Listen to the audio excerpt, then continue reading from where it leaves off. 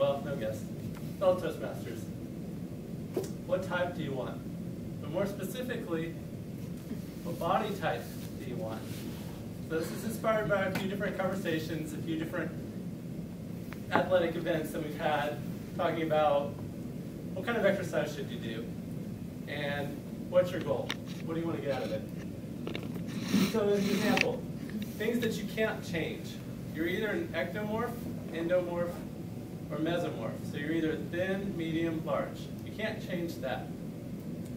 And this is kind of stretched. I tried to change it, but this is the typical discussion that people have when they talk about what kind of exercise. They either say you run long or you run fast. And if you run fast, you'll have lots of muscles, and if you run long, you'll look like a concentration camp survivor. But there's more. These guys were identical twins in Germany around the Second World War. Now, up until high school, they both did track events together. After high school, this one started lifting weights, and this one kept running track for 4 years. So this is the difference he got after 4 years. So thinking about if you're just going to run versus if you're going to just run and lift weights, you get two different results. And then it's typically boiled down to something like this. This is just an image that was online. So would you rather have more muscles and curves or really thin and skinny and anemic looking? But I'm going to tell you there's different ways to look at it. Because it's not always just the exercise that makes you. It's how you balance the other things. So let me talk about 5 areas. Talk about health, mobility, function, attribution, physique. Now, a couple of the ones that may not be obvious. The mobility obviously just means your ability to move and be healthy with your joints. Function means being able to do something with your body. Attributes are things like higher, faster, stronger, so ways that you measure your body. Now these are some examples of what happens if you only focus on one area and leave off the other areas. So if you only focus on being able to move around, then you may end up a contortionist, which is great as long as you do the other stuff too. So I'm going to show some examples of other things. So this might be the priority set for this person. So first they want to be mobile, and then they want to be able to do stuff, then they want to be stronger, and so on.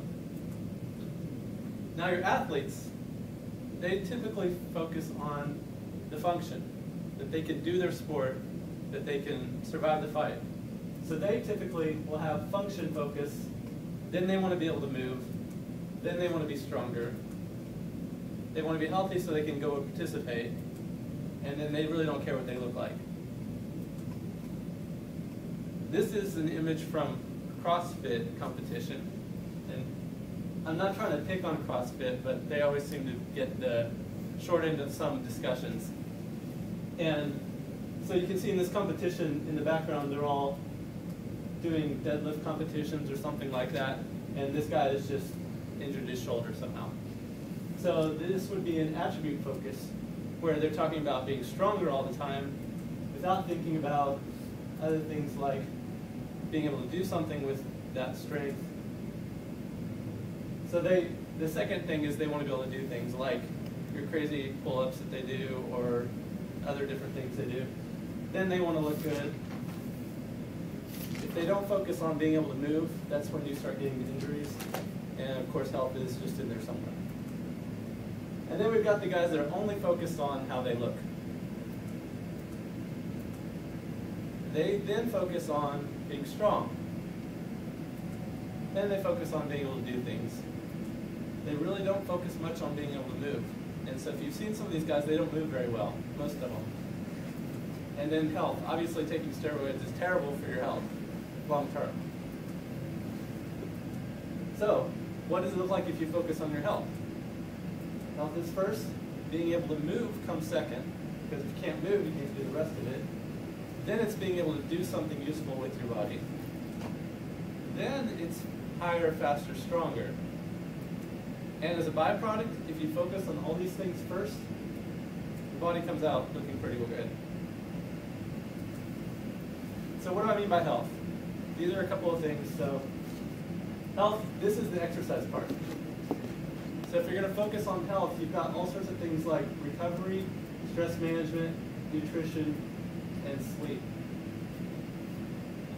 So it's not just about being a sprinter versus a marathon runner. It's looking at your life in the holistic way and having a healthy, beautiful looking body, if that's the type you'd like to be.